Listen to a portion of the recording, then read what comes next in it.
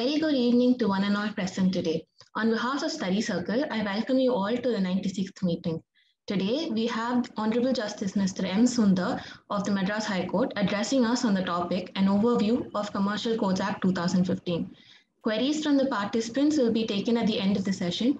I now request Mr. Guru Krishna Kumar, Senior Advocate practicing in the Supreme Court of India, to introduce our speaker and give the welcome address. Very good evening to all the participants, starting with the guest of honor today, Justice M. Sundar. I'm sure it will be a bit of a surprise for the speaker that someone has been asked to introduce the speaker. That was someone from outside of Madras to introduce the speaker. For me, personally speaking, it's a very pleasant but a difficult exercise, because I am being asked to introduce someone of the standing and stature of Justice Sundar. The only thing that you do is you say the speaker today, the esteemed speaker for today, for the evening today, is Justice Sundar, and that's about it. That will explain the whole persona.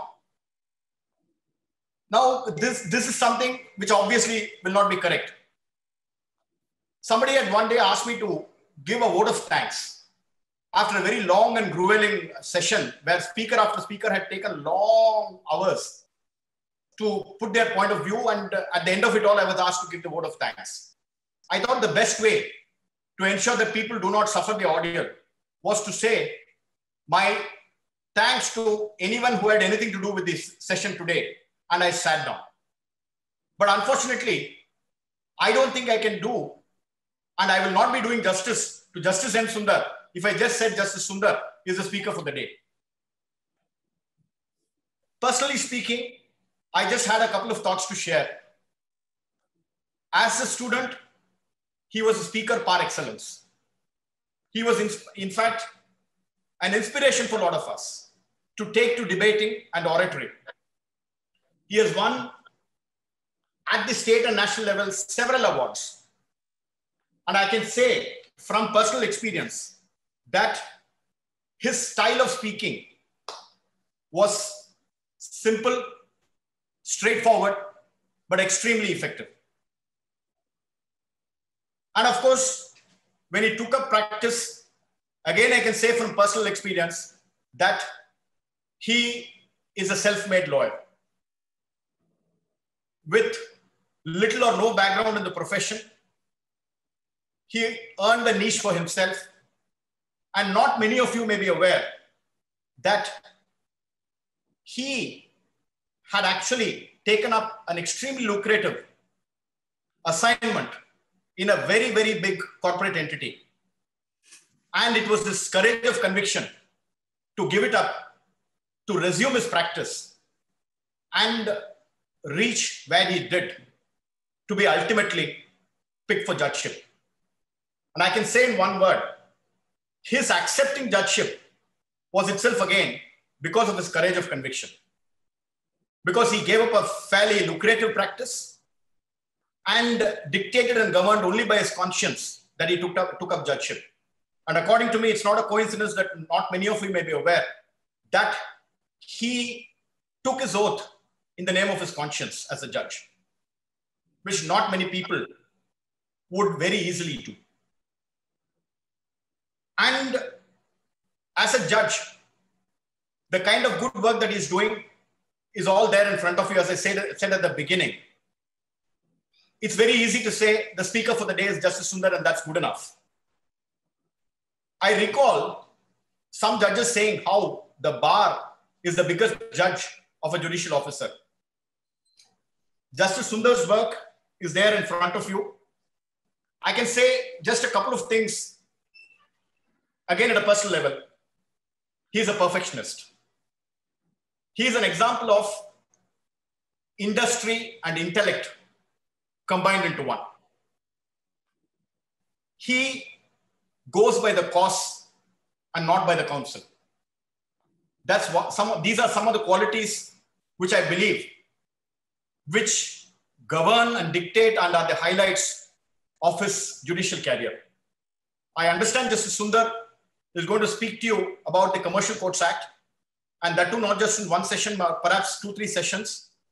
And I'm sure the insights that he's going to give you are going to be very, very useful in getting a clearer idea of how the Commercial Courts Act functions and how, in fact, the commercial law, the whole gamut of commercial law is administered, and how and what the nuances of commercial law practice are. Over to the organizers for having chosen such an interesting topic, and to top it, to have someone as knowledgeable, both in practice and as a matter of knowledge of the field, to be able to give you the nuances of this field. And thank you very much for giving me this opportunity to be part of you today. Over to you, the organizers, please. We would now invite Honorable Justice to deliver his lecture. Thank you, Mr. Om Prakash. Thank you, Mr. Guru Krishna Kumar. So kind of you. I'm sure it's more out of kindness that you have said such good things about me. It was a very, very pleasant surprise for me that the last I expected was Mr. Guru to be here and also introduce me. It was a very pleasant surprise. I should thank the organizers for that. And this session is definitely not intended for Mr. Guru Krishna Kumar, Mr. Om Prakash, Mr. Ashok Pati and the likes, who are too very well established, because the reason is Mr. Om Prakash said we will do it in 3 or maybe 4 parts, and about 20% of the audience are law students who are yet to even graduate or enroll, and about 50% with under 5 years of practice, including those practicing in the subordinate courts, and the remaining 30% are the established lawyers and senior counsel. So it is with this audience spread in mind that it was suggested that we will do it in 3 sessions or maybe 4, so that we start from the basics in the first part, which we are going to do today, and then get into a slightly esoteric level, if I may say so, in the second and third one. Therefore, today it is going to be only on first principles, and I am only going to give an overview of the statute, which is a summary of the subject. So therefore, it is intended primarily to my fellow students of law, because I believe that I have not stopped learning and I continue to be a student of law.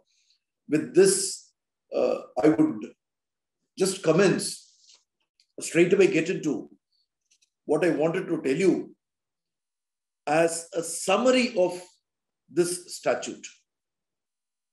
But one thing, as I take you through the summary of the statute, this statute underwent a major amendment in 2018. It came into force in 2015, 23/10/2015 to be precise, as an ordinance, and then a statute with retrospective effect. I'll take you through all that. And on 3rd May 2018, it underwent a huge amendment. Vast amendments, many amendments were made. And post-amendment, some very interesting scenarios and situations are coming up. I may share a couple of those situations within court situation in every sense of the term. That may be of interest to established senior counsel like Mr. Guru or Mr. Om Prakash. That may really be of interest, and I'm sure they will also be able to contribute in trying to get past these kind of situations which we are now, which we see are now coming up. With this prefatory note, let me just try and tell you what this Commercial Courts Act is all about. take it from me, this Commercial Courts Act is not substantive law. It is only procedural law. Please bear that in mind. I will explain it like this to you. Whoever goes to a civil court will find that normally there are about 7 statutes which come into play. Contract Act, Specific Relief Act, Transfer of Property Act, Partition Act, Sale of Goods Act, Negotiable Instruments Act, broadly, of course, succession. These are the substantive statutes which are applied in any civil court. There is no change in these statutes. These statutes are the same as in any other civil court. When these statutes are applied and when a suit or an application, when a suit is tried or an application is heard, it is done by adopting the procedure under the Code of Civil Procedure 1908, CPC. I will continue. From here on, I will say CPC and Evidence Act. When a suit becomes a commercial suit, there is no change in these statutes. There is no change in the Evidence Act. In CPC alone, 3 sections, 10 orders, there is some change. And 1 appendix has been added. That's all. Please bear in mind that this Commercial Courts Act merely changes the procedure little when it comes to a commercial suit as opposed to a suit. I'm just loosely using the term, very loosely using the expression commercial suit for contradistinction as opposed to a regular suit. Let's take a regular partition suit, a partition suit, or a bare injunction suit pertaining to a residential property is a suit, and a suit pertaining to infringement of trademark, we will call it a commercial suit, just for contradistinction illustration. So therefore, when a suit becomes a commercial suit and when it is tried by a commercial court or a commercial division, nothing changes except some procedures, and those some procedures in CPC are 3 sections, 10 orders, and 1 appendix. This is all the scope of the Act is. Please bear this in mind whenever you look at this Commercial Courts Act. And this Commercial Courts Act itself consists of 23 sections, 1 schedule, and 1 annexure. CPC, as you all know, consists of 158 sections, 49 orders. All the 49 orders are in Schedule 1 to CPC. And then you have 8 appendices, A to H, capital A to capital H, 8 appendices. And of course, 1 appendix has been added now by this Act. Out of 158 sections, 49 orders and 8 appendices, only 3 sections, 10 orders and 1 appendix have been changed and 1 appendix has been added. This is the scope of the statute. Now, having put you at ease to say that this is a fairly simple statute, one might wonder, then why should there be 2 sets of procedures? One for suits and the other for commercial suits? Is it something very novel, or was it in existence earlier? A brief history. This is a little academic, but then I would not spend more than 4 or 5 minutes on that. I think law should necessarily know this. This concept was there even in the 17th century, 16th century. In England, law merchant was an exclusive entity which was deciding commercial costs. Then the first commercial division ever was in UK, and that was on 1/3/1895. Justice Matthew presided over that and decided the first commercial cost between a cloth merchant and his agent. Interestingly, in UK, when they wanted to put this commercial division in place in 1800, somewhere in 1894, then the Chief Justice was Justice Coleridge. Coleridge was opposed to it.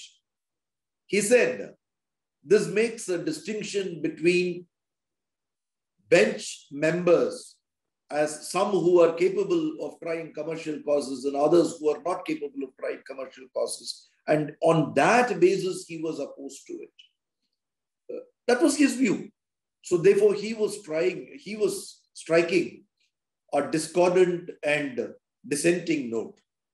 This put things in hold for some time. And then Justice Coleridge's demise happened. And Lord Russell was his successor. On Lord Russell becoming his successor, he took a different view, and the first ever commercial court sat in London, UK on 01/03/1895, and Justice Matthew presided over that. Then let's come to the Indian scenario. When did all this start? Interestingly, it started with the 188th report of the Law Commission. In the 188th report of the Law Commission noticed that several Indian suitors are being drawn to US. The reason being, a suit takes a decade to conclude in India. This lot of work was done, and they realized from 2003, statistics was collected.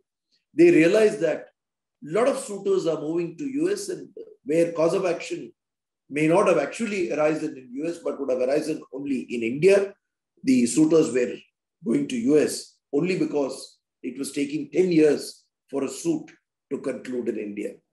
Then a bill was put in place. I don't remember the exact year of that bill, pursuant to this 188th report of the Law Commission. But the then select committee of the Rajya Sabha found it to be inadequate. It remained in abeyance for some time, and it lapsed. The bill lapsed. Thereafter, 253rd report of the Law Commission came in. 253rd report of the Law Commission with Justice A.P. Shah, who was also Chief Justice of the Madras High Court, subsequently Chief Justice of the Delhi High Court. Under his stewardship, the Law Commission submitted the 253rd report.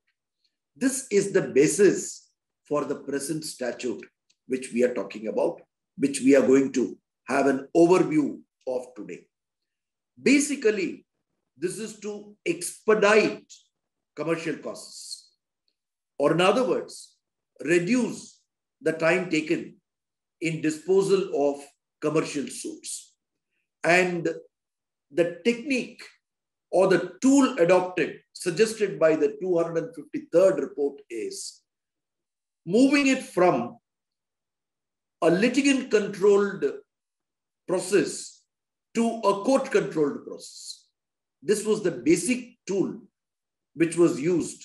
This is the underlying tool for this statute. And the statute was put in place.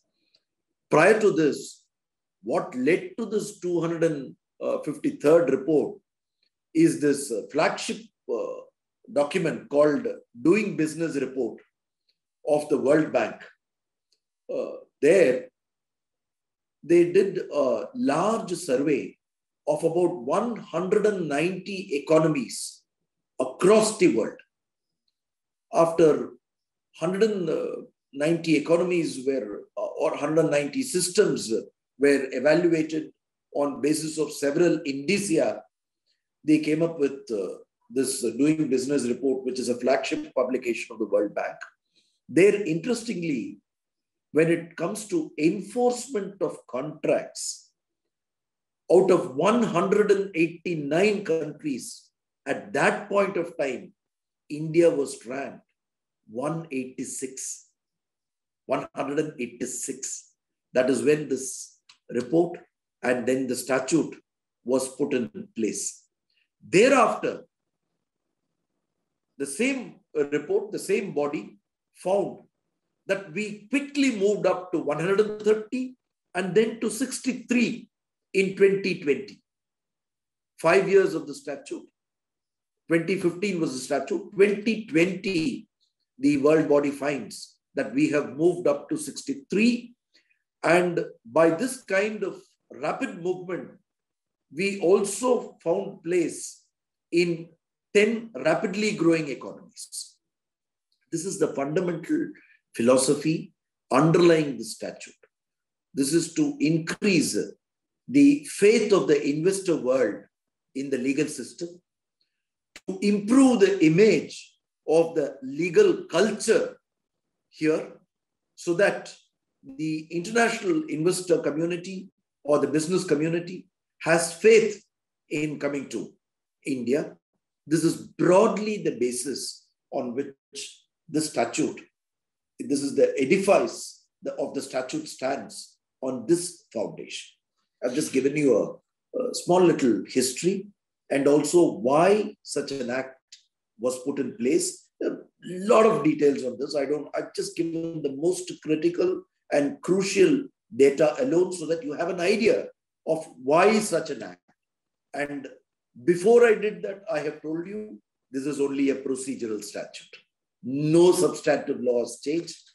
Any lawyer familiar with conducting trial in a civil suit can conduct a commercial suit.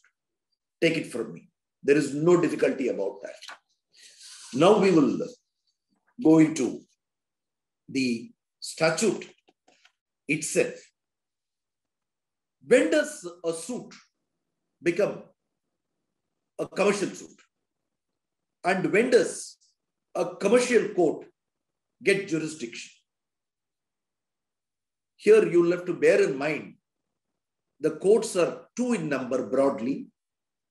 The courts at the district level are called commercial courts, and the courts at the high court level are called commercial divisions. Please bear this in mind. The courts at the district court level are referred to as commercial courts, and the courts at the high court level are commercial divisions. Now let us see when a suit becomes a commercial, how and when an ordinary suit becomes a commercial suit, and how the commercial division gets jurisdiction. For this purpose, we may have to look at Section 7. Section 6 deals with jurisdiction of the commercial courts. Section 7 deals with jurisdiction of the commercial division. Let's go to 7 straight away. Let's go to 7. All 6 and 7 are almost identical. Only thing is in 7 there are 2 provisos. Those 2 provisos are not there in 6. That is the difference. Now let us just look at Section 7. All suits. 7 is, the caption for 7 is jurisdiction of commercial divisions of high courts. That's the caption.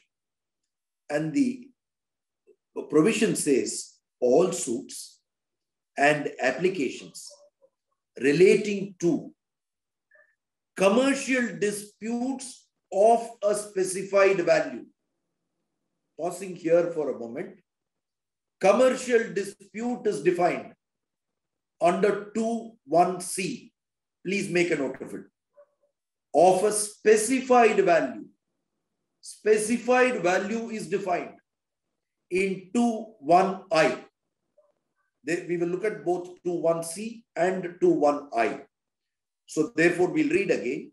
As all suits and applications relating to commercial disputes 2(1)(c) of a specified value 21I, filed in a High Court having ordinary original civil jurisdiction, shall be heard and disposed of by the commercial division of that High Court. Before I take you to 21C and 21I, let's see the provisos also, because they are very, very significant and important. See the first proviso. Provided that all suits and applications relating to commercial disputes, 21C, no specified value here. Please bear in mind, no specified value here. No 21I here. Provided that all suits and applications relating to commercial disputes, stop, 21C, no specified, need not be of specified value. But another requirement is there. Instead of being a suit of a specified value, another requirement is there. That requirement is stipulated by an act to lie in a court not inferior to a district court and filed or pending on the original side of the High Court shall be heard and disposed of by the commercial division of the High Court. Now you may wonder, which are the acts which stipulate that a suit should not be tried by a court inferior to that of a district court, irrespective of pecuniary jurisdiction? These are 6 statutes, and they are the IPR statutes. I will tell you that and take you back to, I'll take you back to 21C and 21I. Trademarks Act 1999, Copyright Act 1957, Designs Act 2000, Patents Act 1970, Geographical Indications Act 1999, Plant Varieties Protection and Farmers Protection Act 2001. That's called the PVP Act. Trademarks, copyright, designs, patent, geographical indications, and PVP. These 6 fall in one basket. We can call it the IPR statute, standing for Intellectual Property Rights Statutes. And all these 6 statutes have provisions which say that a suit, irrespective of the pecuniary jurisdiction, should be tried only by a district court or by a court not inferior to that of a district court. Therefore, if it is an IPR suit, specified value is of no consequence. It will suffice if it is a commercial dispute. Now, the second proviso is very simple and straightforward. We'll read that and then go to 21A and 21C. Provided further that all suits and applications transferred to the High Court by virtue of subsection 4 of section 22 of the Designs Act 2000 or section 104 of the Patents Act 1970 shall be heard and disposed of by the commercial division of the High Court in all the areas over which the High Court exercises ordinary original civil jurisdiction. In very simple terms, this 22(4) of the Designs Act and 104 of the Patents Act, you may wonder what is to be transferred. In Designs Act and Patents Act, a defendant in an infringement suit can challenge the validity of the plaintiff's patent. Likewise, a defendant in a design infringement suit can seek cancellation of the design registration and given in favor of the plaintiff. This cannot be done in the Trademarks Act. It cannot be done in the Copyright Act. Such a provision is not there. In Trademarks Act, you'll have to go only for rectification. In copyright, there is a separate procedure. Earlier, it used to be IPAB. Now, IPAB has been abolished. I don't want to go into all that. The point is, second proviso deals with suits under Designs Act and Patents Act in the district courts where the validity of the patent of the plaintiff or the registration in favor of the plaintiff, a design registration in favor of the plaintiff is challenged by the defendant. And the law stipulates that whenever there is such a challenge, the district court should transfer it to the High Court, and those transferred suits will fall under the second proviso. Now let's go back to the parent, leave alone the two provisos for a moment and go to the parent section 11. All suits and applications relating to commercial dispute of specified value. Commercial dispute is 2(1)(c). 2(1) is, 2 is definitions. 2(1) is, in this act, unless the context otherwise requires. I'm skipping A and B. C. Commercial dispute means a dispute arising out of. Then you will see there are 21 plus 1, 22 categories.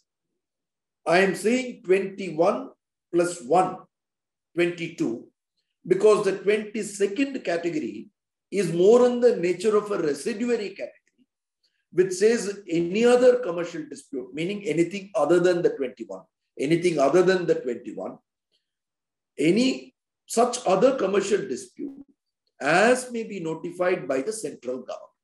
That is, other than the 21, the central government can notify any other commercial dispute, and that falls under the residuary 22. So far, no notification. Subject to correction, so far, no notification. I think Justice Vaidyanathan has joined. Good evening, Justice Vaidyanathan. I just saw him logging in. Good evening, Justice Vaidyanathan. All right. Now this is 2(1)(c). If you see this 21 categories, you will have ordinary transaction of merchants, bankers, financiers. 2 is export or import of merchandise or services. 3 is issues relating to admiralty and maritime law, so on and so forth. So therefore, the suit should be, the list should be in one of these 21 categories. And it should be of specified value. That is 2(1)(i). 2(1)(i) defines specified value. Specified value, I'm reading 2(1)(i). In relation to a commercial dispute, 2(1)(c) shall mean the value of the subject matter in respect of a suit as determined in accordance with section 12, which shall not be less than 3 lakh rupees. It used to be 1 crore. In 2015, when the act kicked in, it was 1 crore. It continued to be 1 crore till 2/5/2018. On and from 3/5/2018, it became 3 lakhs or such higher value as may be notified by the central government. No notification so far. Therefore, it should be 3 lakhs. Now, in very simple terms, a suit becomes a commercial suit, and a commercial division gets jurisdiction under section 7 if the list is a commercial dispute, one of the 21 categories under 2(1)(c), and the value of the suit is more than 3 lakhs. Simple, conjunctive. If both these conditions are satisfied, it becomes a commercial suit. The first proviso says the second condition of specified value is not necessary if it is an IPR suit. I explained to you why an IPR suit, because the 6 IPR statutes contain provisions saying that such suits should not be tried by a court inferior to that of a district judge. I will just quickly take you through one provision alone, say 104 of the, I'll quickly give you the provisions also. You can make a note of it under the 6 statutes. Trademarks Act, it is 134(1). Copyrights Act, it is 62(1). Designs Act, it is 22(2). Patents Act, it is 104, section 104. GI, Geographical Indications Act, it is section 66(1). And the PVP 2001, it is section 65. I repeat, 134(1) of the Trademarks Act, 2262(1) of the Copyright Act, 22(2) of the Designs Act, 104, Section 104 of the Patents Act, Section 66(1) of the GI Act, and 65 of the PVP Act. These provisions stipulate that an infringement suit or a suit under these statutes should be tried only by courts, district courts, or in other words, should not be tried by courts inferior to that of a district court. For a simple illustration, these provisions are couched in slightly different languages, but in sum and substance, this is what it means. And therefore, they straightaway get qualified under the first proviso to Section 7 without being of specified value. Let me just read Section 104 of the Patents Act to you. 104 of the Patents Act 1970. Jurisdiction, because that's the simplest one. No suit for a declaration under Section 105 or for any relief under Section 106 or for infringement of a patent shall be instituted in any court inferior to a district court having jurisdiction to try the suit, provided that where a counterclaim for revocation of a patent is made by the defendant, the suit along with the counterclaim shall be transferred to the High Court for decision. So therefore, Section 104 beside of the Patents Act, out of the 6, besides being simple, becomes an illustration to both the provisos under 7. The first proviso as well as the second proviso, where a patent is challenged, validity of the patent is challenged, the district court will not hear it, the district court will transfer it to the High Court, and therefore that will come under the second proviso to Section 7. Now, you may now ask, these IPR matters, under which one of the 21 categories under 21C do they fall? They fall under 21C17. Just look at 21C17. A very simple, straightforward section. 21C17. 17 says, let me read 2.1 again. We have already read it. 2 is definitions. 1 is in this act, unless the context otherwise requires.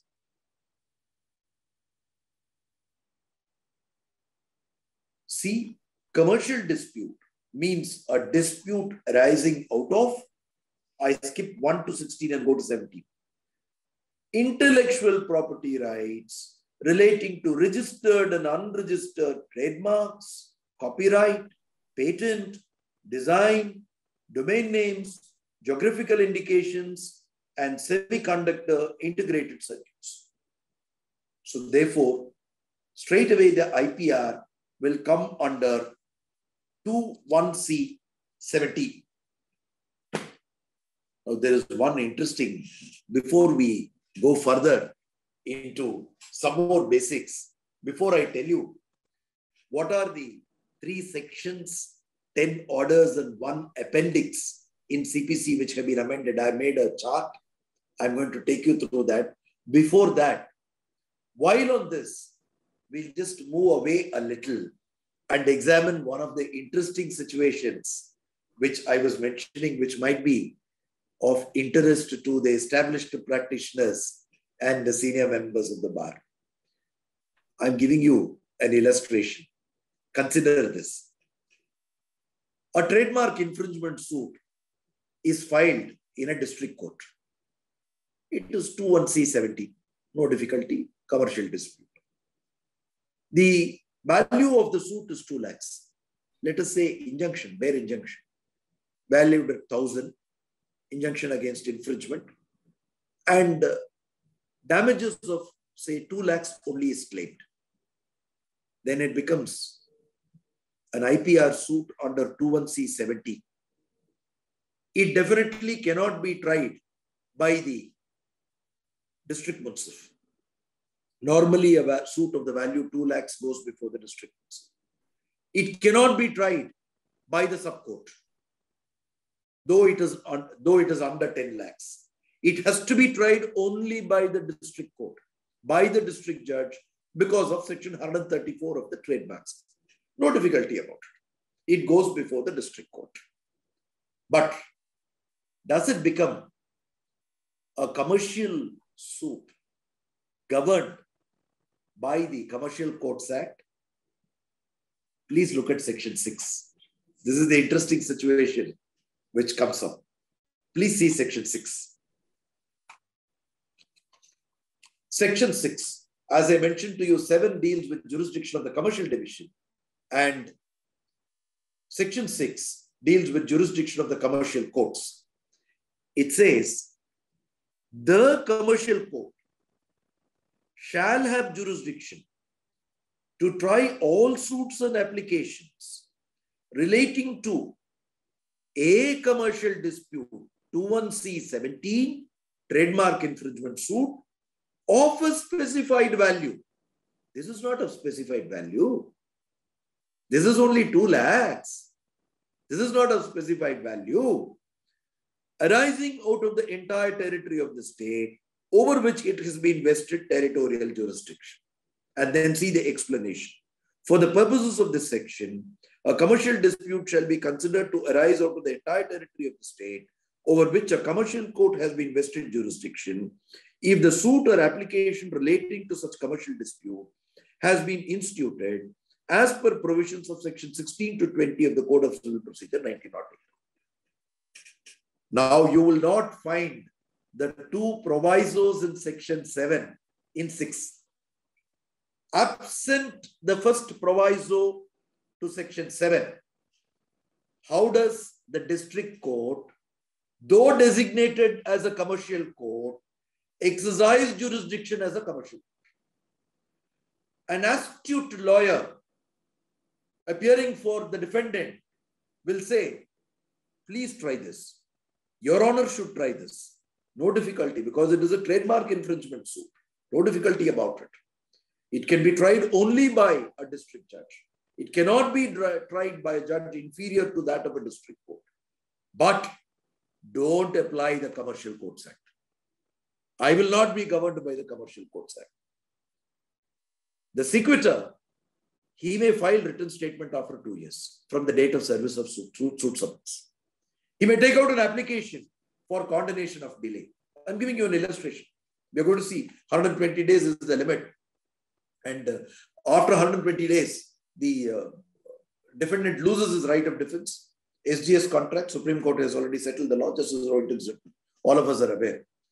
But what will you do in such a situation? There are such situations which we may be facing.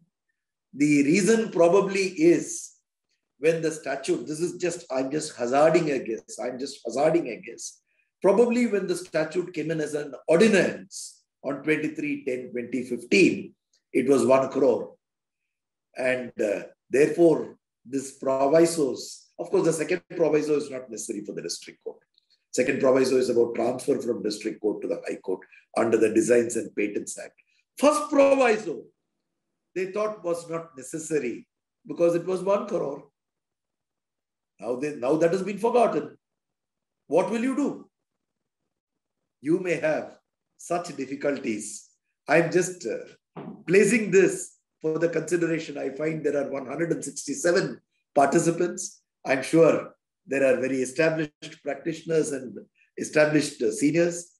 If you have an answer, please tell us.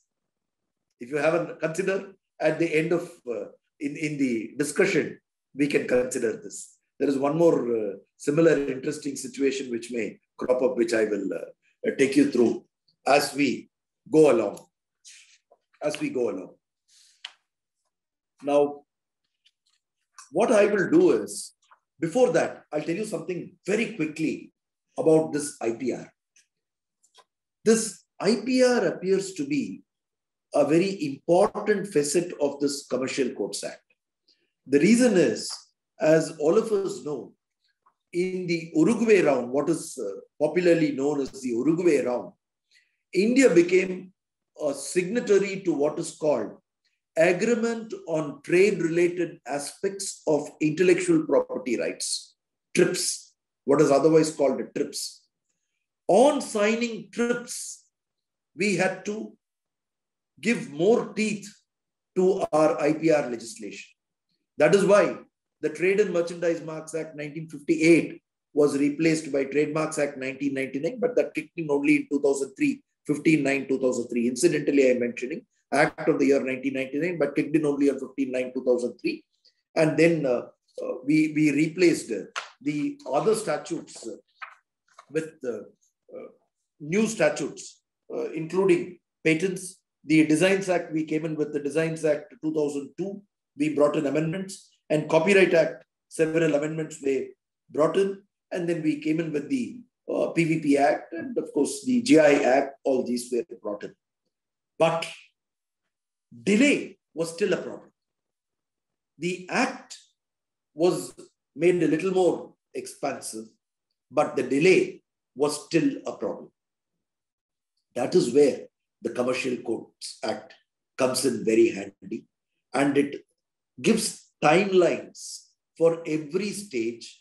And as I mentioned, the sublime philosophy, the bottom line, as in the 253rd report of the Law Commission, is from being controlled by the litigant, it is controlled by the court, including the hours of cross-examination, redaction of evidence, you can eschew evidence, so on and so forth.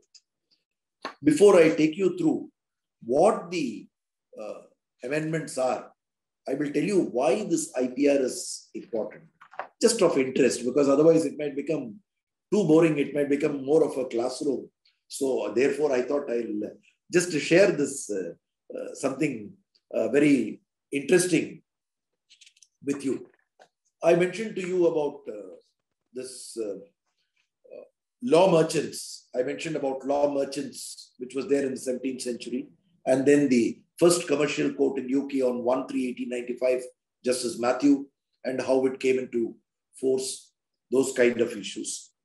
Oh, a very interesting point is, regarding this trademarks matter, the question as to whether there should be criminal prosecution came up for consideration way back in 1959 in the Supreme Court. The case law is 1959 Supplementary 1 SCR 639. And incidentally, it was authored by Justice Venkatramaiah, who went from our court. One paragraph, because I think, permit me to just read one paragraph, very tersely eloquent, if I may say so, very tersely eloquent. And therefore, I thought it is better to read it rather than me trying to articulate what the Honorable Judge had said. He says, the object of the above provisions, that is a criminal prosecution, the object of the above provisions is to protect the rights of persons who manufacture and sell goods with the distinct trademarks against invasion by other persons, passing off their goods fraudulently and with counterfeit trademarks as those of the manufacturers. Normally, the remedy for such infringement will be by action in civil courts. But in view of the delay, which is incidental to civil proceedings, and the great injustice which might result if the rights of manufacturers are not promptly protected, the law gives them the right to take the matter before the criminal courts and prosecute the offenders so as to enable them effectively and speedily to vindicate their rights. So this was way back in 1959. This was subsequently reiterated in the famous Vardhaman Rice Mills case, which most of you are aware of, where they said that day-to-day proceedings should go on as mandated under Order 17, Rule 1, Sub-Rule 2 of CPC. Vardhaman Rice Mills is 2000. We'll just spend 2-3 minutes on this and then come back to the provisions. A little interesting observation I would make and then come back to this. Bardhaman Rice Mills is 2009, 10 SCC, 257. There, again, permit me to read just one small paragraph. In our opinion, in matters relating to trademarks, copyrights, and patents, the proviso to Order 17, Rule 1, Sub-Rule 2 should be strictly complied with by all the courts, and the hearing of the suit in such matters should proceed on day-to-day basis, and the final judgment should be given normally within 4 months from the date of the filing of the suit. This was the observation made in Bardhaman. Thereafter, you know what happened in the famous TVS versus Bajaj. In fact, the prior paragraph in Bardhaman also, I just need to quickly read that because it is of relevance. I read one paragraph. I'm reading the preceding paragraph, or part of the preceding paragraph in Bardhaman. The Supreme Court said, experience shows that in matters of trademarks, copyrights, and patents, litigation is mainly fought between the parties about the temporary injunction. And that goes on for years and years. And the result is that the suit is hardly decided finally. This is not proper. This is the observation of the Honorable Supreme Court, which I'm reading to you. Then, the next paragraph I have already read to you. In the famous Bajaj versus TVS Twin Spark Plug patent matter, which all of you are aware of, I'm sure you would have come across at some point of time. The suit is of the year 2007, 979 of 2007. In this matter was going back and forth in interlocutory applications, going up in OSA and then intra-court appeal and then to Supreme Court, inter-court appeal, intra-court, inter-court, coming back and then the right as to who is to begin. Typically, interlocutory applications were filed. And at one stage, this Bardhaman Rice Mills was quoted by one of the honorable judges and said, this has to go on a day-to-day basis, and Bardhaman Rice Mills principle has to be followed. I'm not reading that paragraph unnecessarily. That's the principle that was reiterated in Bajaj versus TVS. Ultimately, you know what happened to this suit of the year 2007, 2019 SCC online, Madras 33823. This is what happened. Validity of the patent is 20 years. This is what happened. The suit was withdrawn ultimately. Apparently because, I don't know, 12 years later. Now we'll just go off this. In contradistinction, you may be surprised to know another product patent, an endoprosthesis used in cancer patients to save a limb.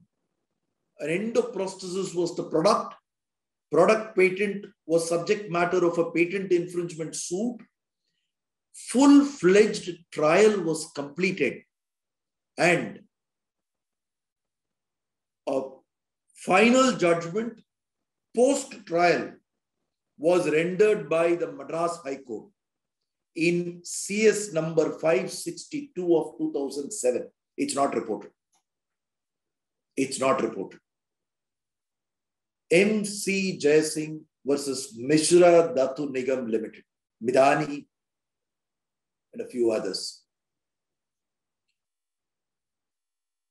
Now, please bear in mind that this is the first post-trial judgment in a patent infringement suit in the whole of the country. I can say this without fear of contradiction. I have said this in national conferences. The best of the practitioners in this area were there.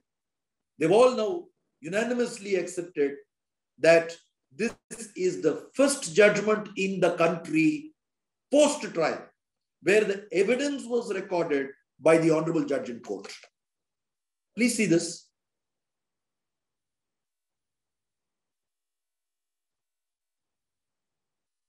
And then it goes on, the first judgment. The entire evidence was recorded in court. Just go down and show the first page. First page. You can come down a little. The first page will do, the quorum and then the quorum, parties, and then you go down and you will find the council. You will find that except one, all the other council are playing different roles now. All the other council in the matter are playing different roles except one senior gentleman. Now, this is the first post-trial in India. Therefore, patent matters are being decided only on interlocutory applications most of the time. This is the point I'm trying to make. And I'm trying to say this is also from our court. Therefore, where there is a will, there is a way. It is not impossible to have a suit completed. Very complicated. Here again, the validity of the patent was challenged by the defendant. Therefore, it became a counterclaim. So therefore, two main aspects, infringement of patent and two, validity of the patent was challenged. Both have been exhaustively answered by an elaborate judgment, a must read for all IPR practitioners. And after I had brought it up in some national conference, the rest of the country agreed with me that, somebody says it's reported in 2014. Mr. Murli, put it up now, 2014? 2014 SCC online, no? Online Madras.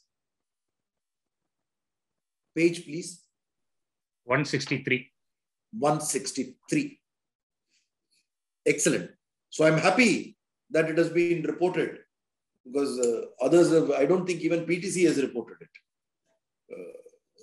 PTC has not reported and the other regular IPR journals have not reported it.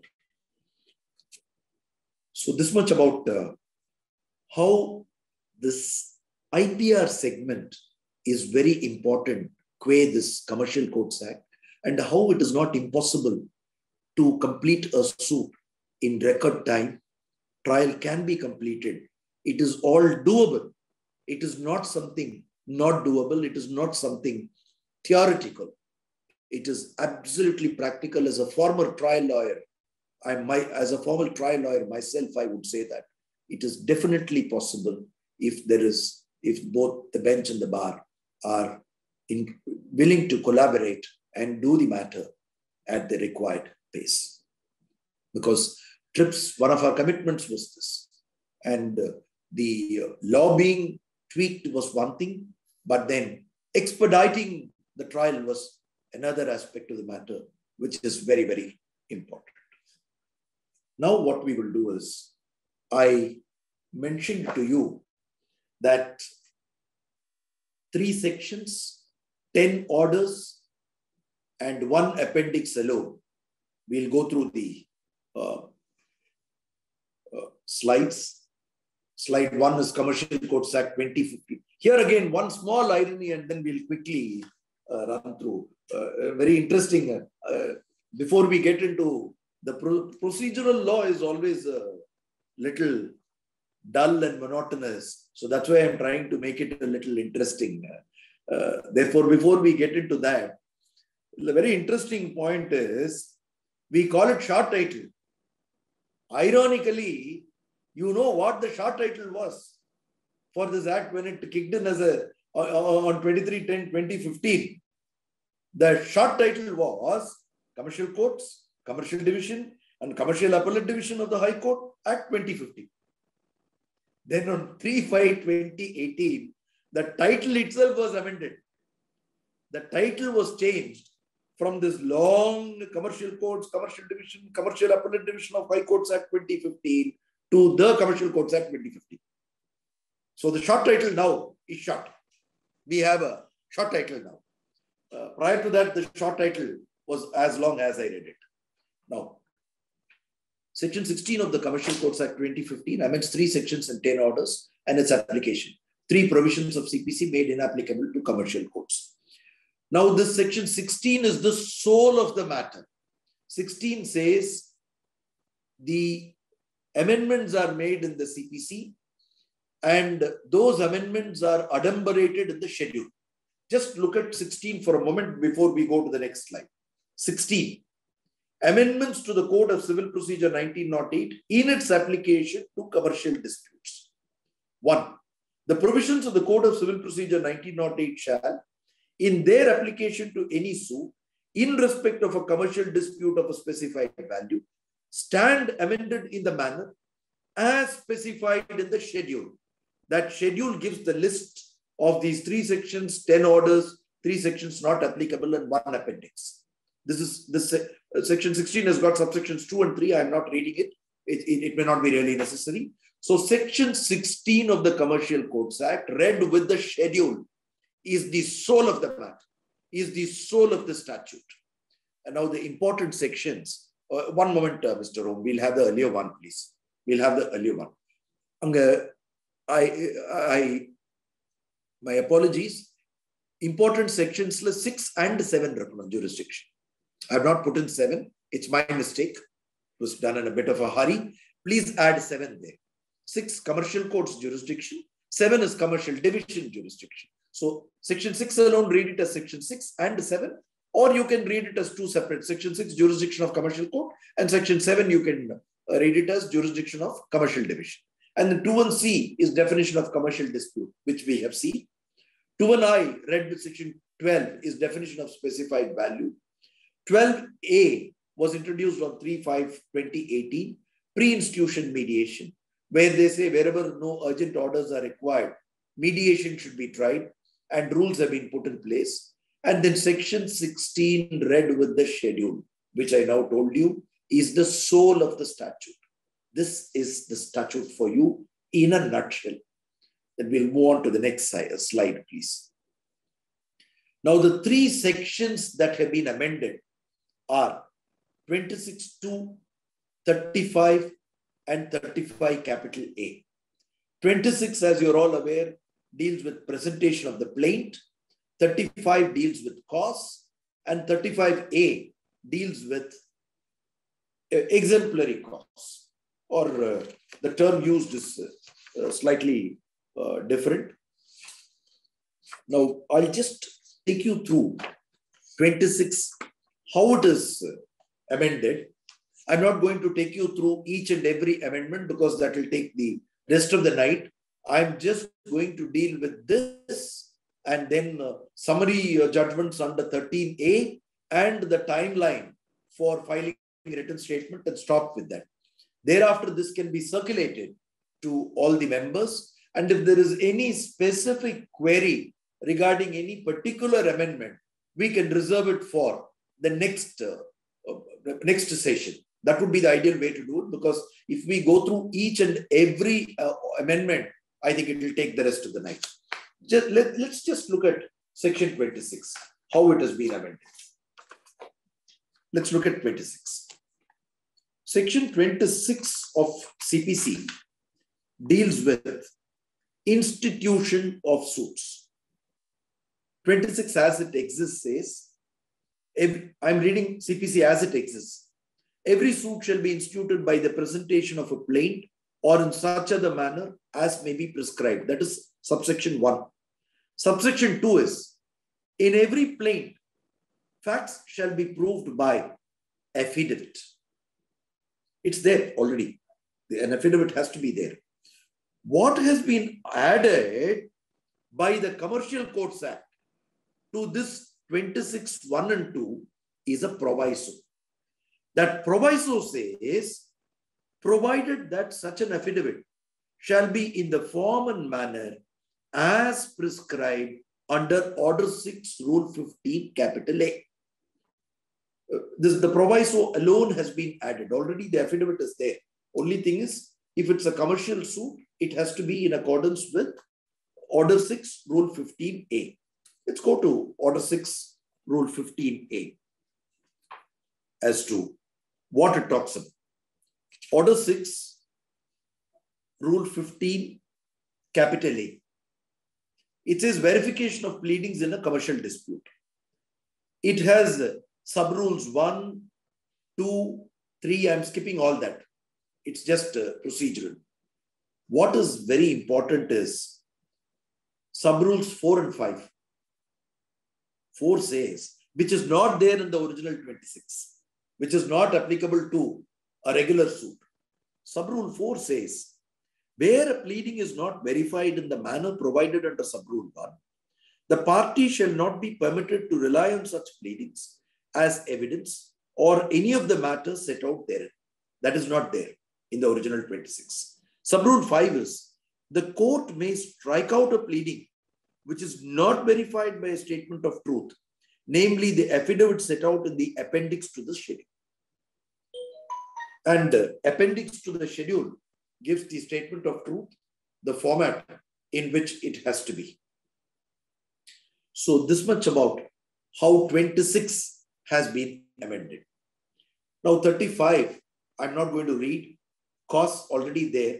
But now what has happened is, if you see 35 as it exists in CPC and as amended by Commercial Courts Act, it says, A, what are the determinants for awarding costs? And one major departure, I'm not going to read it, I'll just briefly tell you. One major departure is, cost can be imposed even on a successful party. An illustration is given. Assuming there is a money suit with a claim for money and damages. Let us assume that money suit limb is decreed, damages is dismissed as frivolous. For having made a frivolous damages claim, court can still impose costs on the plaintiff, though the plaintiff has succeeded. That is one major change. And 35A2, subsection 2 has been deleted. Subsection 2 imposes a cap. 3,000 rupees or the pecuniary jurisdiction of the court. If the pecuniary jurisdiction of the court is 10 lakhs, it can't impose costs more than that. If the pecuniary jurisdiction of the court is 3 lakhs, it can't impose exemplary costs above its pecuniary jurisdiction.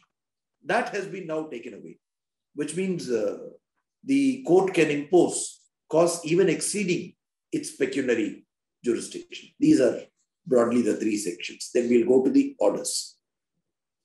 Order 5, issue of summons. This is very important. This and then summary judgment. The rest I'm not going to take you through. I'm going to take you through this and then summary judgment, though we will run through the slides. Here, long and short of it is, written statement should be filed within 30 days from the date of service of suit summons on the defendant. Let us assume that a defendant doesn't file it.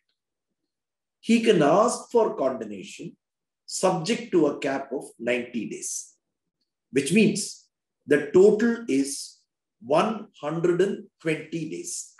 Beyond 120 days, the defendant cannot ask for condonation of delay. This was the example I was giving when I was mentioning about trademark suit for 2 lakhs to be tried by a district judge. An astute lawyer will delay the filing of the written statement and file it with a delay of 1 year. What will you do? You may have to entertain the application for condonation of delay. Now, this was there in the CPC amendment, 2002 amendment. All of us are aware. It was brought in the 2002 large-scale amendments to CPC. But what happened was, in Salem Bar Association case, the Supreme Court said this is directory and not mandatory. The reason why the Supreme Court said it is directory and not mandatory is no consequence was provided. Now, a consequence has been provided. The consequence is the defendant loses his right of defense. Because a consequence has been provided, this 120 days has attained such sanctity that it has become mandatory. Because there was a large debate as to whether it is directory or mandatory. And the Supreme Court, of course, at the risk of sounding a little immodest, kindly don't take me amiss to be sounding a little immodest. I had written, even before this SCG contracts judgment of the Supreme Court, that it is non-negotiable because consequence has been provided. And in Salem Bar Association, the only reason why Supreme Court said it is directory is no consequence provided, but here a consequence is provided, and therefore it is mandatory, and I dismissed an application subject to correction. But I stood vindicated when Honorable Supreme Court said that is the obtaining position. And the lead case law is SCG Contracts India Private Limited, authored by Justice Rohinton. And the citation is 2019 SEC Online 226. 2019 SEC Online 226. So this much about the written statement. Then we'll go to the next one. And this is about pleadings. It should be as per rules of practice. The verification should be there. A statement of truth should be appended. All these requirements are there. We'll skip that and go to the next one. And then the plaint order 72A has been inserted, where whenever interest is sought, specific detail should be given as to what is the breakup, what is the basis, so on and so forth. Kindly go through the amendment, and we will reserve it for the next session if you have any questions on that. And the next one is the written statement. We have already seen that 30 plus 90, 120 days, and how it has become sanctus. And then we'll move on to the next slide, please. This is discovery, disclosure, and inspection of documents, etc. Timelines have been drawn for every bit of it. And you can see the timelines there. Earlier, there were no timelines. Now timelines are there. And I'm going to give you a quick capsule of the timelines at the end of this slideshow, after the PPT, sorry. And this is 30-day summary judgment. There was no provision earlier for giving a summary judgment without evidence. Please don't confuse this with Order 37. Order 37 summary suits is a different kettle of fish altogether. Summary proceedings is another kettle of fish. Please do not confuse yourself with under chapter suits under Order 37, where the defendant has to seek leave and not just make a moonshine defense. Or all of you are aware of the famous moonshine defense judgment, and then 5 categories, 2 categories were added. All of you are aware of all that. This has got nothing to do with that. This Order 13 capital A is a completely different kettle of fish. I'll just give it to you in a nutshell without reading the provision. Long and short of it is, in a suit, if the court finds that the plaintiff has no real chance of getting a decree, no real chance of success, or if the court finds that if the defendant has no real chance of successfully defending the suit, the court can record that and proceed to pronounce a summary judgment without resorting to evidence. This is one major tool. Several summary judgments have been pronounced by me on resorting to Order 13, capital A. This is a very, very effective tool. This is to ensure that frivolous matters do not keep consuming the time of the court. This is one very important one. Case management hearing is called CMH. This is again very important because in CMH, the court controls the trial.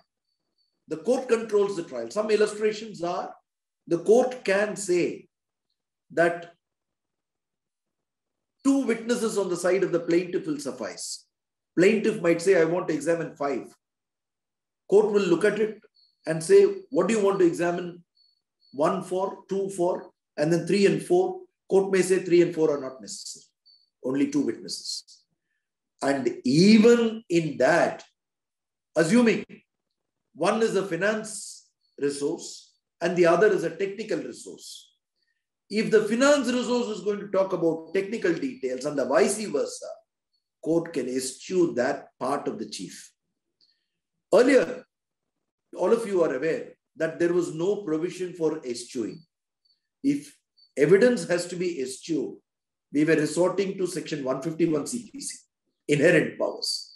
Now there is a specific provision for redaction. One can ask for redaction.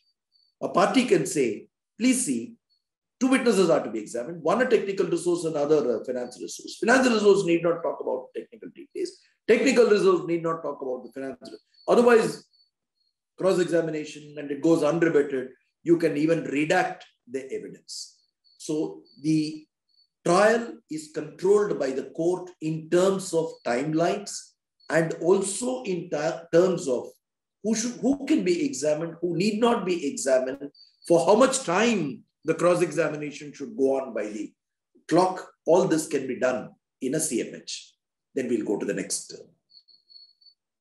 Certain rules have been amended, inserted. Hearing of suits and examination of witnesses.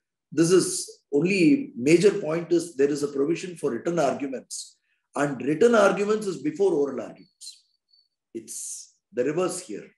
Normally oral arguments are given after, written arguments are given after oral arguments, summary of the arguments made by the counsel. Here the idea is, once the written arguments are given, you can control the time taken in oral submissions. That's the whole idea. And then the next one is inserted new rules for the affidavits, which I was mentioning. You can regulate, redact, and reject evidence, which was not there earlier. We used to call it eschew and resort to 151. This can be used effectively. And then the next one, please. Substituted judgment or decree. This, of course, is now become very relevant. The provisions of CPC, which are inapplicable to commercial courts. 3 provisions in CPC. Please make a note of it. This is nothing very, very complicated. 1 and 2, that is Order 13 Rule 1 and Order 7 Rule 14, are because of Order 11 Rule 4. Order 11 Rule 4 takes care of it. Therefore, these 2 are not necessary. And then Order 8 Rule 1, defendant's duty to produce documents along with the written statement, not applicable because it is covered in the amended Commercial Courts Act. And that is all about the amendments. Now you might wonder, if you look at the timelines, what would be the typical timeline like? I should have made a PPT for that, but I couldn't. I'll just quickly tell you. 30 days from the date of service of summons, suit summons. We'll take the point of commencement or the record date as the date of service of suit summons on the defendant. If you take that as the reckoning date, 30 days to file written statement, maximum of 120 days. Then another 30 days for inspection, extendable by another 30, nothing more, nothing less. Then admission and denial, 15 days from the date of completion of inspection. Then notice to produce, if any, to be decided in 7 days. Then interrogatories to be decided in 7 days. Then judgment to be pronounced in 90 days. Now, if you look at it, a suit can be completed in 179 days from the date of service of suit summons. 30 plus 30 plus 50 plus 7 plus 7 plus 90. 179 days a suit can be disposed of. If you take the outer limit, the cap, and calculate, it becomes 279 days. Say instead of 30 days, I take for written statement, 30 days for filing written statement, I take it as 120 days. And instead of 7 days, I take it as 15 days for interrogatory, so on and so forth. It will be 279 days in all. A suit can be completed. This is how the timelines are drawn. I have not taken you through each and every amendment in the to the CPC, just to avoid the whole exercise becoming too elaborate, because the procedures are fairly simple. I hope I made an attempt to make it interesting. I hope I at least got a partial degree in my attempt to do that. And now, of course, one important change because of the 3/5/2018 amendment is because of the reduction of specified value from 1 crore to 3 lakhs. Now, there will be 2 tiers in the district judiciary. Please bear this in mind. Probably in the next session, we'll go more in detail into that. Hitherto, only the district courts are commercial courts. Now, what will happen is the district court will also exercise appellate jurisdiction. There will be sub-courts, which will be courts of original jurisdiction, and the district court will hear appeals from the decrees of the sub-court besides original jurisdiction. So that's one interesting development that has happened, and therefore some notifications are awaited. They are all at a very advanced stage of discussion, and I'm sure once the discussions are completed, I'm sure those notifications should be in place. Once those notifications are there, we can discuss that in the next session more in detail, because once we have the notifications, we'll have more clarity on the 2 tiers, because the 2 tiers would have been put in place. Maybe we'll have dedicated commercial courts. I do not want to anticipate and say anything in advance, but I can tell you that it is in the anvil. It is in the anvil. In what form it is going to be put in place, we will know shortly. And probably in the next session, we can look at those 2 tiers in the district judiciary and how it is going to work. This much about an overview of the Commercial Courts Act, a summary of the Commercial Courts Act. I've attempted, hope I succeeded in my attempt. Thank you so much for the opportunity. Back to Mr. Om Prakash. Over to Mr. Om Prakash, please. Thank you very much, Manoj. Yes. We will only request the participants to put in whatever queries they have in the WhatsApp group or the chats so that it can be taken up later. There is one thing which has come up is by Mr. Divakar saying, Lordship, if I may request you to please elaborate on the consequences of forfeiture on the part of the defendant under Order 8, Rule 1 as amended by Commercial Courts 2015. What kind of elaboration Mr. Divakar is looking at? I really, my understanding is, if a written statement is not filed, the plaintiff is entitled to a decree. The plaintiff is entitled to ask for a decree. This is my understanding. If there is something else, I think probably Mr. Divakar can elaborate. Divakar has just posted saying Order 8, Rule 10 would kick in. Order 8, Rule 10. We'll just look at that. Order 8, Rule 10.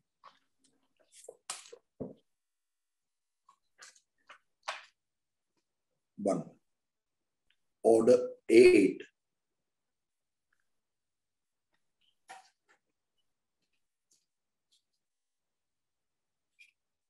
Rule 10.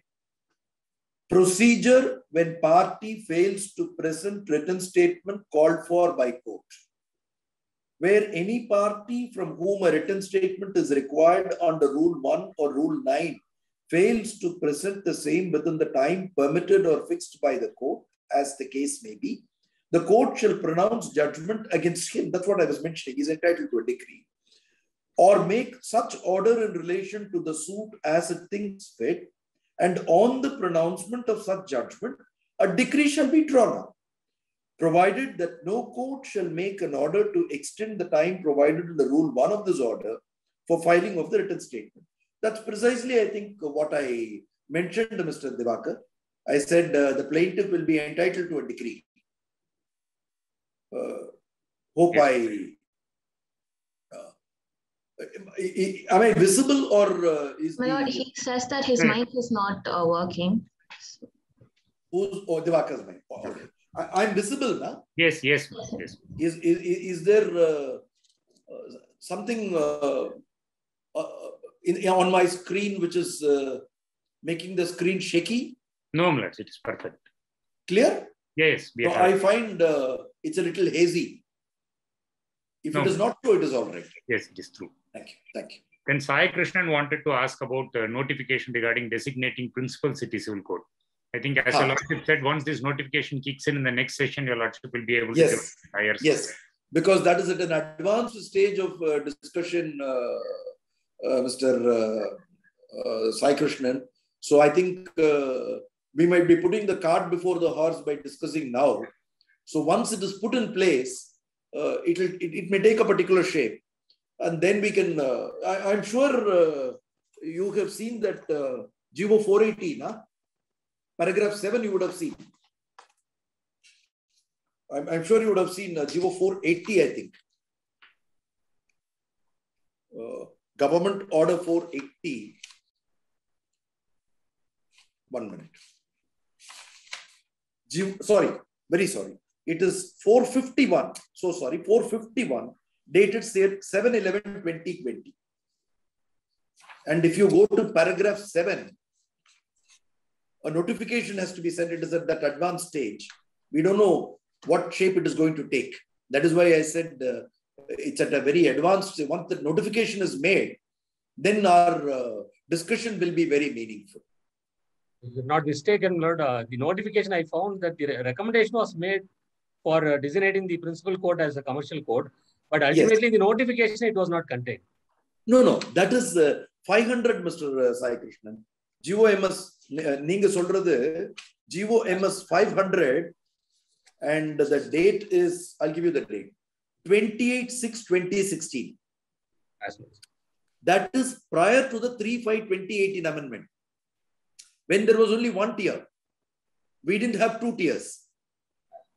Only on and from 3/5/2018, there are two tiers in the district judiciary. Prior to that, only 1 tier. That time, we did this GOMS 500, dated 28/6/2016. All the PDJs in the 32 districts, that is judicial districts. Revenue districts are more in number now.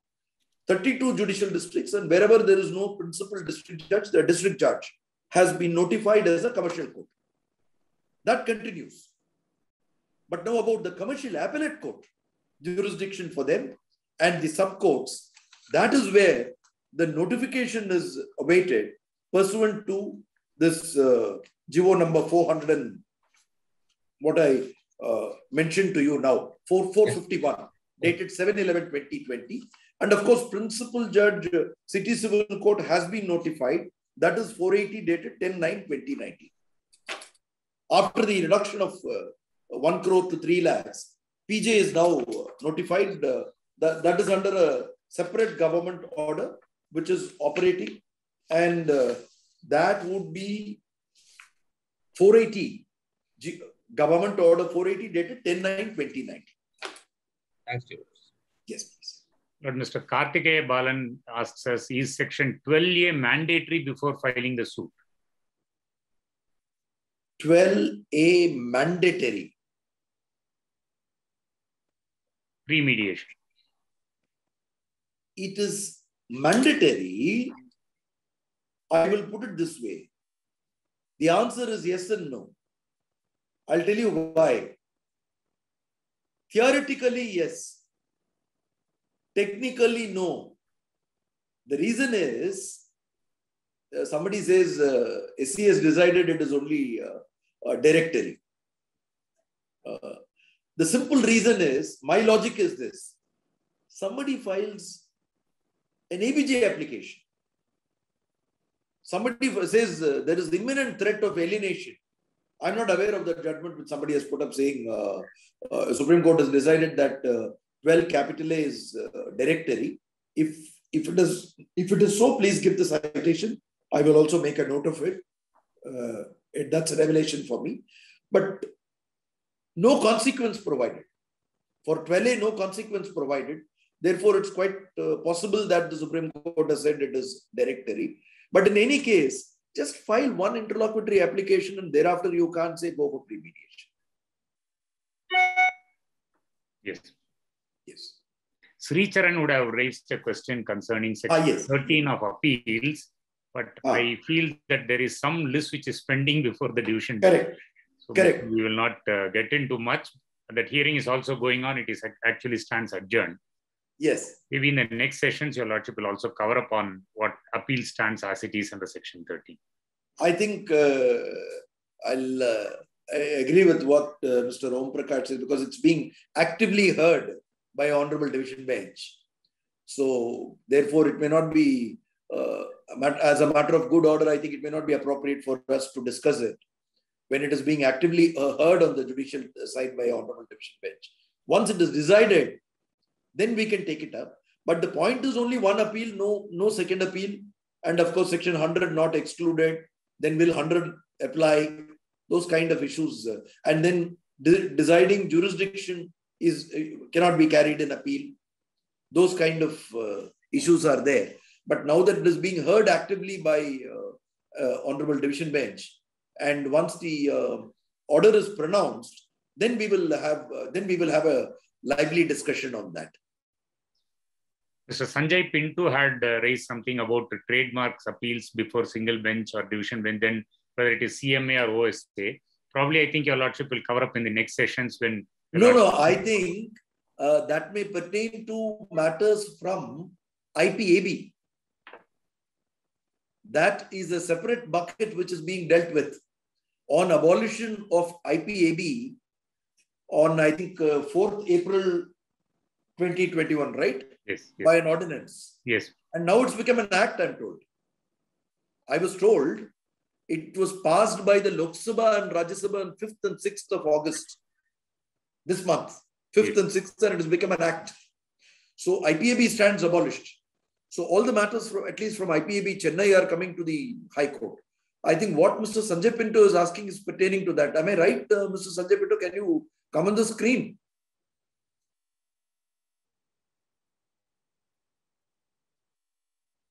Mr. Sanjay Pinto?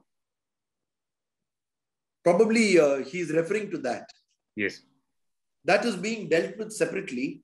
Yes, my lord. The Lordship is right. A large number of such trademark appeals are pending before the registry.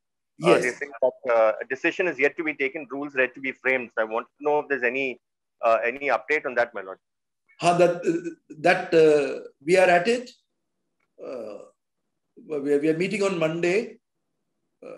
Something is being done, Mr. Sanjay Pinto. A committee has been constituted, and we probably might put in place some practice note and then embark upon the exercise of doing the rules. The practice note, something similar to what the Delhi High Court has done, because Delhi High Court has started hearing now already. So yes, we may start doing something like that. Monday we are meeting. We hope to put something in place in the course of the week. And new matters are also being filed. And what nomenclature should be given to the new matters for rectification directly when it is filed in the High Court. Those issues are also going to be addressed. Thank you, my lord. Yes, please. Yes, please. I think with this, my lords, we may end the session. Though there are a few more queries in the chat box, I thought we will... No, if you feel there is something very not relevant. Very relevant, mostly on the same issues of 12A mediation, other things. One of our participants has shared some judgments also. We will have it circulated to all the members.